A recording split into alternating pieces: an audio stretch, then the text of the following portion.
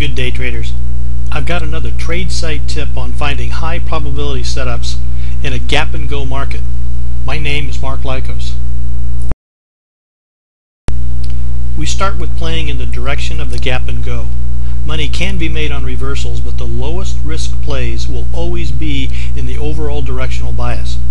Today's market saw a gap up and go, so the high probability play was on the long side of the morning session. In this pursuit, we stick to sector leaders. Our analysis tells us that sector leaders will move more frequently than not with the broad market bias. The three current market-moving sectors I track are the semiconductors, biotechs, and banking. Today, the semiconductor index, the SOX, gapped up and continued its upside bias. It was the strongest of the big three key sectors we track. Therefore, I went to that sector leadership in those stocks and found Broadcom, BRCM, had gapped up along with the overall market and the key sector. It was pulling back while the market remained strong. Just the type of price action I look for in this situation. A pullback play in a gap and go market.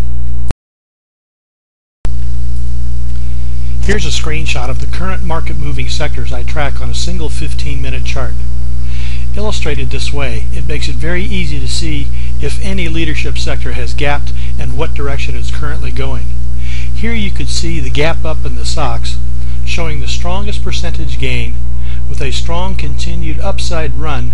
That was an indication to start looking for the pullback setups in the SOX index. We found one in Broadcom.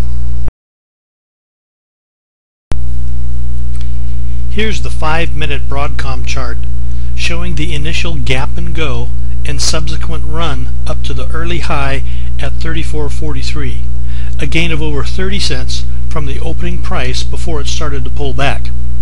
We set our buy stop just over that early session high, 34.43, at 34.45 in the event the market continued higher as the market was indicating. Here's the same chart of Broadcom showing the break and run over that early session high, running up to the 34.83 level before pulling back along with the overall market and the SOX sector. Plenty of movement to grab a healthy profit and safely exit when the move exhausted and reversed out of that morning strength. Guys, if you're getting chopped up in the gap and go markets, stick to the highest probability setups. They're going to be found in the current strongest leadership sectors in gap up and go days, and in the weakest leadership sectors in the gap down and go days. We see and call trades like this frequently in the lab, in both the gap up and gap down days. Don't let the gap up and go days pass you by now that you have an approach. I'll share more productive educational shorts with you soon. Until then, good trading.